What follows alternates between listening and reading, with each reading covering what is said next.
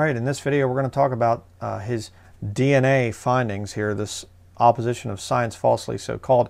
And before we get started, I just want to say, if you look into the history of DNA testing, it's very interesting because it goes back to eugenics.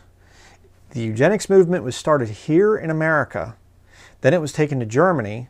Well, not, I shouldn't say taken, but they took it up in Germany, and they were really working hard on it in the Nazi death camps. You have Joseph Mengele and some of these other guys that were doing a lot of DNA testing and things like this. That's what it was all about. It was about the eye collar. It was about, you know, all this thing of your kindred, your race, all this stuff.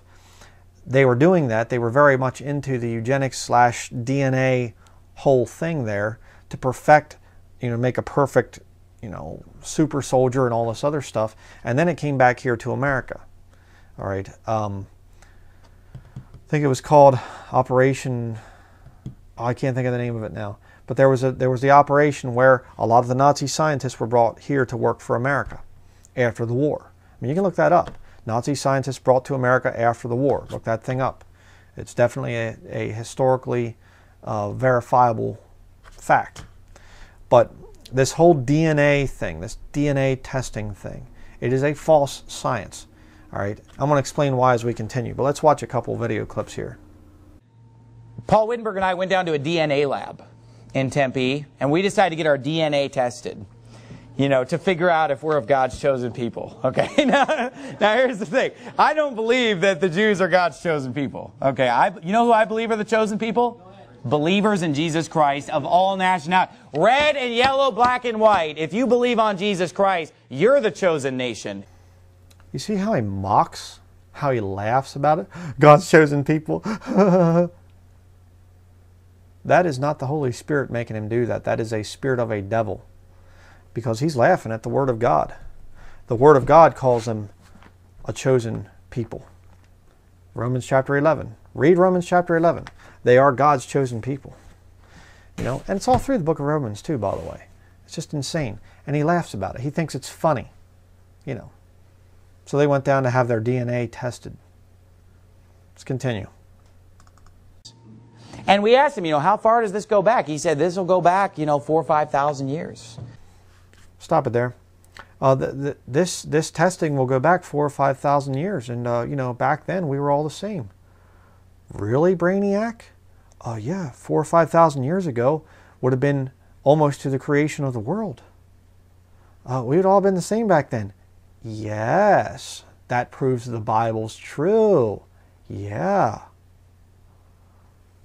I mean, read the King James Bible. Eve is the mother of all living. Adam, Eve, comes down from there, and then it splits and goes Noah, you know, Shem, Ham, Japheth, and their descendants. And the Bible gives you, in the book of Genesis, let me just show you here real quickly.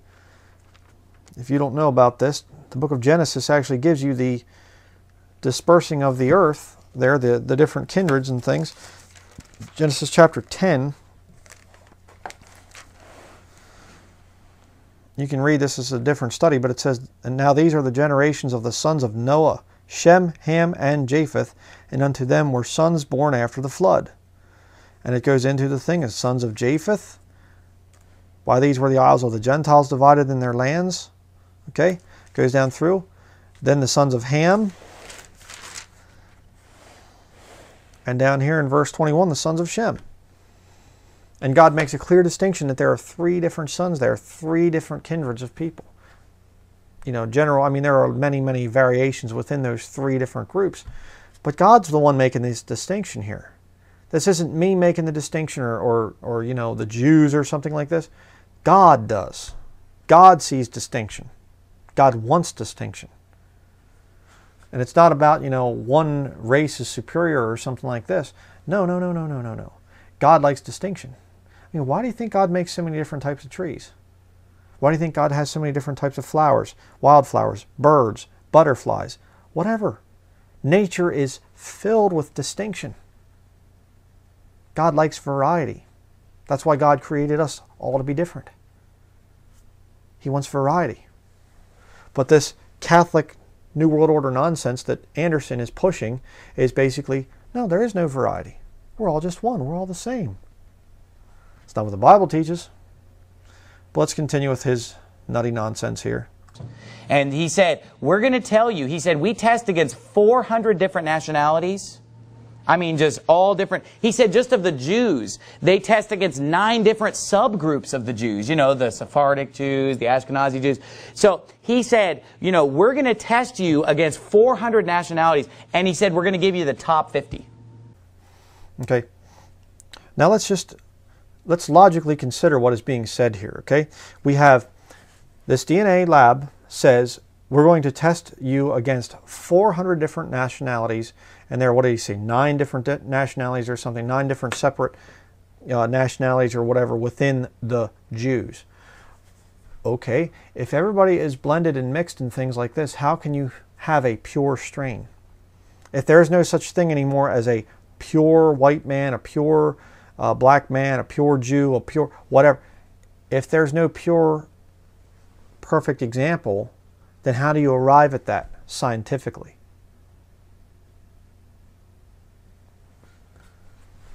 This DNA science thing is a false science. It is an opposition of science falsely so called. Let's continue. The top 50 in order, like you're the most of this, then this, then this. And he said, expect surprises. He showed us his own, and it was such a mixture of so many things. Let me explain something to you. Nobody walks into that DNA lab and just walks out with one thing on the list. You know, it's just like Caucasian. You know, or just like somebody just walks out, it's just like Jewish. Somebody, it's just like Chinese. No. And I'll tell you why. Because mankind has been mingled a lot in the last 60. I mean, if you think that today there are just pure Jews and pure Gentiles, you are very mixed up. If you think that there are just pure Jews, you are very mixed up. My Bible says so in Revelation chapter 7. 12,000 from each of the 12 tribes. God even goes further than to say pure Jews. He says there are 12 tribes that are still preserved. See, that's not scientifically possible. Well, if you're trying to reason things out with your puny little brain and trying to overthrow the authority of Scripture, then yeah, it wouldn't be possible with your mind, with your understanding. But you see, I'm a Bible-believing Christian. And this Bible, if it says that there are 12,000 from each of the 12 tribes that are sealed in the end times, I'm going to believe that those 12 tribes still exist. That's what being a Bible believer is all about, you see. I believe God. I don't believe man. Yea, let God be true and every man a liar. The Jews were scattered into all nations.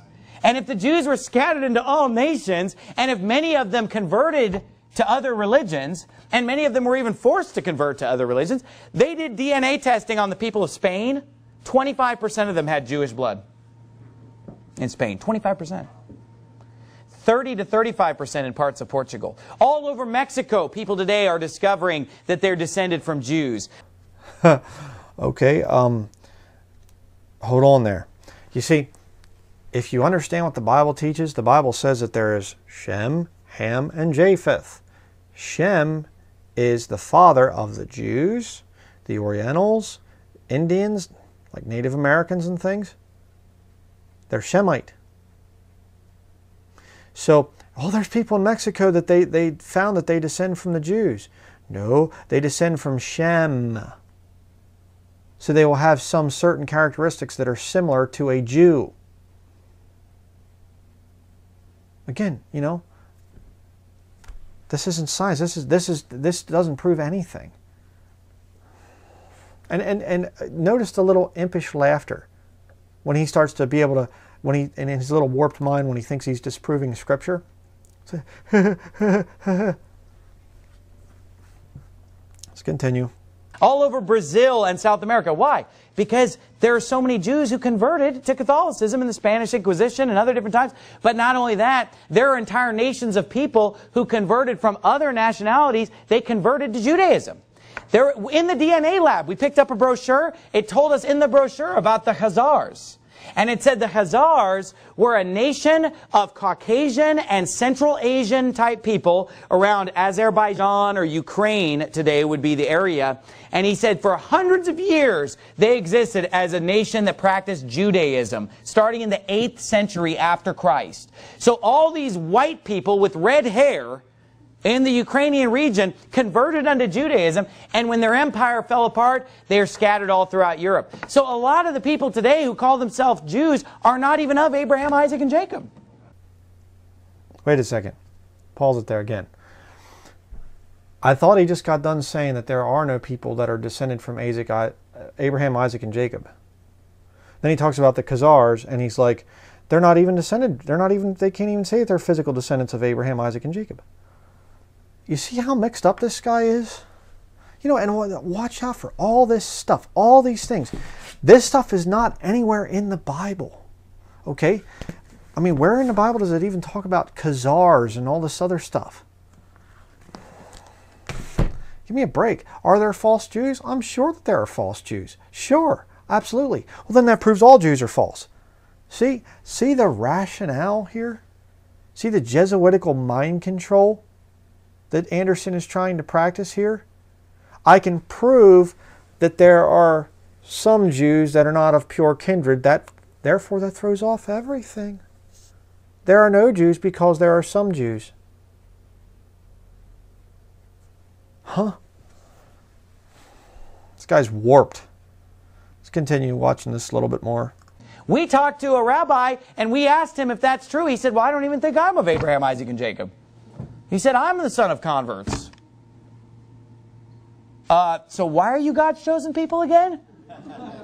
You don't believe the Bible and you're not even descended from Abraham. Why are Christians considering you God's chosen people again? See, again, you know, say the small minority, you know, that aren't really true descendants of Israel, that small minority, that disproves all of them. See the rationale, the logic of this? It's so flawed. It's ridiculous. Let's continue. A couple more to watch here and then we'll be done with this subject. He's an expert. He's a scientist. He studies this stuff. He sees it every day. Every day people come in and get their DNA checked. And he said they're always shocked. They're always surprised. Why? And here's a great statement that he made. He said, you know what? If you go back far enough, we're all the same. Wow. Wow, boy, I would have had to go to a scientist to figure that one out. If you go back far enough, we're all the same. Yeah, that's what the Bible teaches there, Brainiac. Yeah, Adam and Eve. Of course, we're all the same if you go back far enough. But God chose to make distinctions after that. Let's continue. Because I said, well, how far back is this going to go? He said, you know what? He said, the reason we only show you the top 50 is because he said, you know, if you go back far enough, you go back 500, 600, 700 years, you know, we're all the same. And he said, especially if you go back 3,000, 4,000, 5,000 years, we're all the same. Why? Because it's not like, well, you know, these people are from Shem, these people are from Ham, these people are from Japheth. Anybody who knows anything about genealogy or DNA knows that that's ridiculous.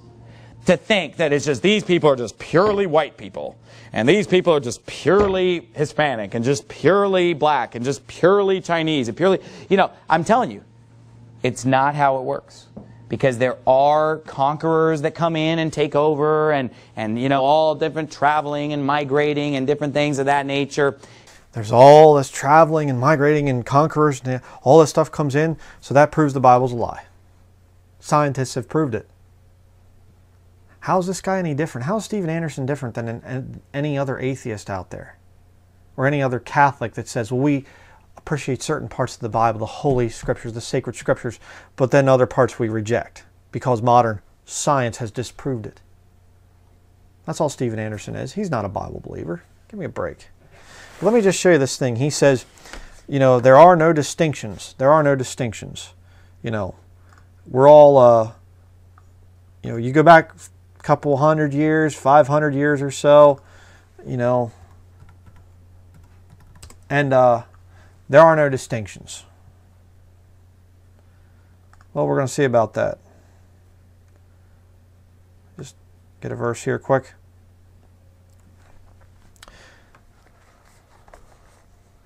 Acts chapter 16.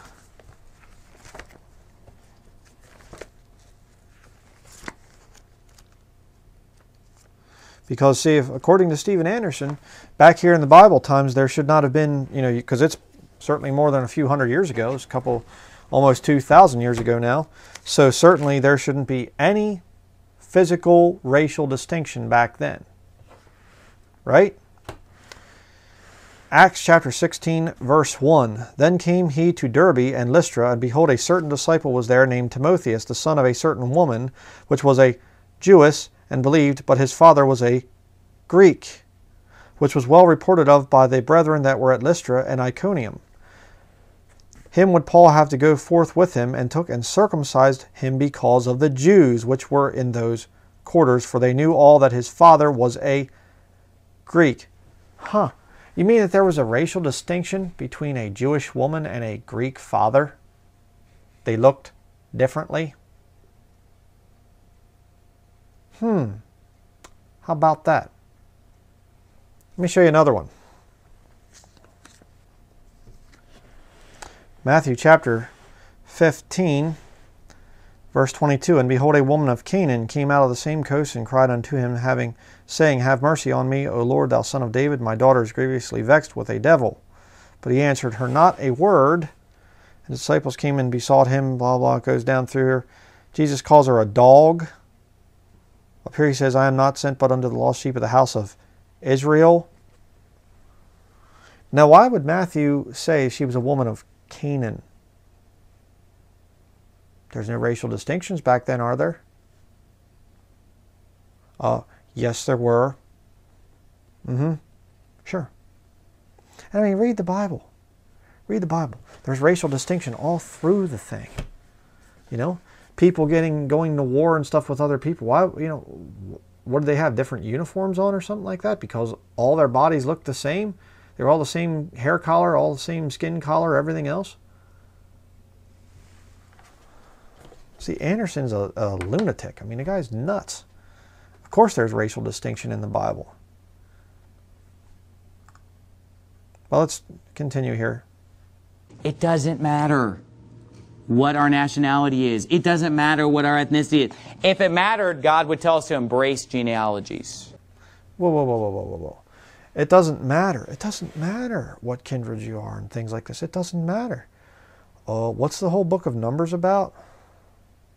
God doesn't care about genealogies. What about Matthew chapter 1? It doesn't matter. It doesn't matter. It's not important. Let's continue. But instead he tells us to avoid genealogies. Why? Because it does not matter what race we're of. It's meaningless. It doesn't matter what race you're of. It's meaningless. Well, God apparently thinks differently. And by the way, in terms of salvation, yeah, God's no respecter of persons. Absolutely. God doesn't care about your race, your kindred. Race isn't even a Bible word. Kindred is the Bible word. God doesn't care about your kindred. He'll save anybody. It doesn't matter. Okay? But in terms of national promises, covenants and things like that, yes, God does care very much. Let's continue here. Or not. DNA, which has been scientifically proven to be accurate, which has been used to convict all kinds of criminals of the death penalty and to exonerate and let other people go free because it is so accurate, they won't accept it. And I'm going to show you why in a moment. Because if they accepted it, it would prove everything that they believe to be a fraud. Okay, here he's talking about this whole thing of Israel. If you want to become a citizen of Israel, then they don't accept DNA and all this other stuff. Well, yeah, DNA is not an exact science. Again, to be able to prove what is a pure whatever kindred, you have to have an example of that kindred. I mean, how can you go back and say, well, we can prove what is pure white, British or something like this? How can you prove that if you don't have a sample by which to go from? See, the whole DNA thing is kooky. All right? It is false science. It's based on eugenics. Let's watch one more clip here. This is Israel moment number 51, part of it.